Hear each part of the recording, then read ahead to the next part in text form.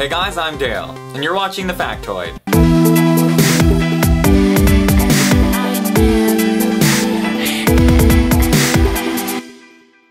So, have you ever heard of Project X-Ray? Well, if you haven't, you're about to be enlightened. It was a project so important in World War II that it was even approved by the president personally.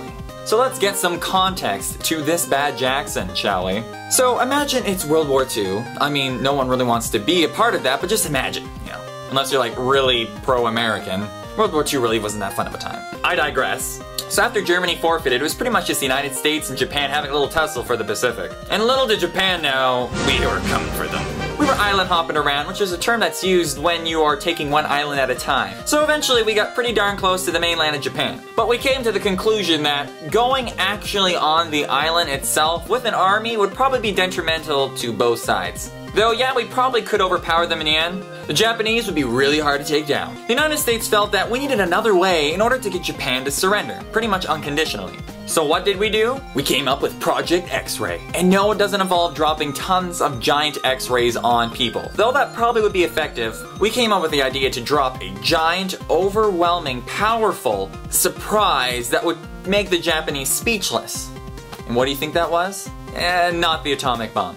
Actually, it was to release millions of little bats with explosives into Japanese cities. Yeah. So how did this idea come to be? Well, let's head over to New Mexico. A man of the name Dr. Adams, which for some reason I can only think of the Addams family when I hear that, even though I don't think anybody in the show had that name. He was also a dentist and loved to dabble in little inventions and stuff.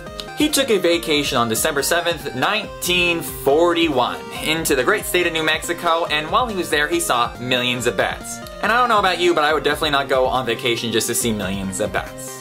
I'd rather go to like Hawaii or Florida and sit in the sun. Not be outside with thousands of bats pooping all over the place. Pooping everywhere. Guano. He somehow came up with this neurotic idea that strapping tiny little bombs on millions of bats would be a very great way to scare the Japanese. So what did he do? He proposed his idea to the government. And what did the government do? They loved it. Roosevelt personally endorsed it, and the Air Force supported it. Mr. Adams, American innovator. Yeah. So the project was picked up and it was supported. So what the government did is they made two teams. One team that studied bats, and one team that studied bombs. I mean, the project was so highly regarded that they had Louis Pfizer, the inventor of napalm, on board. Crap just got real. Now the bat species they approved was called the Mexican free-tailed bat. Due to the fact that there are several millions of these bats, they could carry almost twice their weight, since these bats would actually fly with their offspring holding onto them. They hibernated so they could keep them at bay until they got to where they needed to go. And they flew at night, so who the heck would know that bats are everywhere? Well then again, who wouldn't know if a million bats just started swarming into your city? Guano. Guano everywhere. So the first time they actually tried this out is they had a little base and they made a tiny little town and they released bats. And it was a complete failure.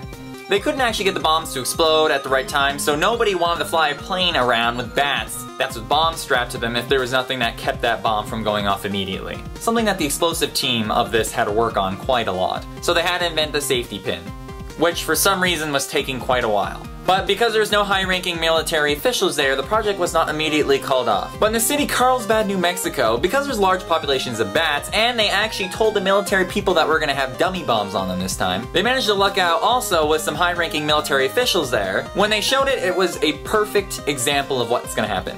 When they released the bats, they found them all over the place. Not only in a specific little fake Japanese town that they made, but even in farmhouses way far away. Now what the bombs were meant to do is actually cause little fires. They weren't meant to destroy a whole city, but meant to cause so much fire everywhere without people really knowing it, because they would be in attics and they would be under roofs and they'd be everywhere.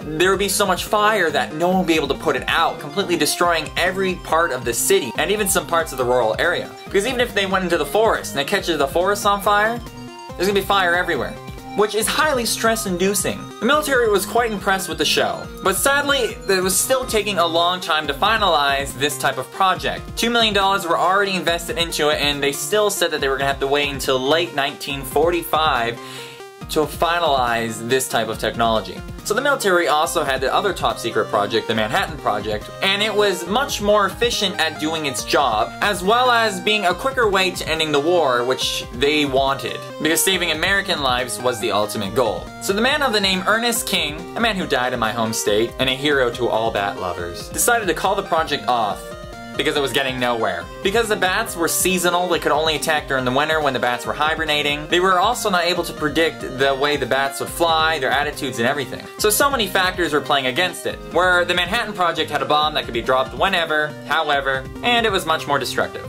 So you know, America, the bigger the better. Yeah.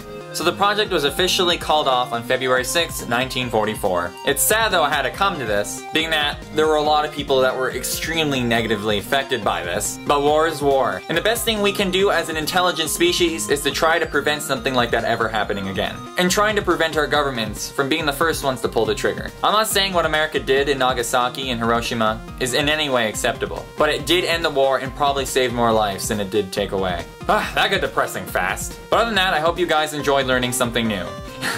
If you have an interesting animal that you think strapping a bomb to would be effective in the way the bats were, do tell what that animal might be.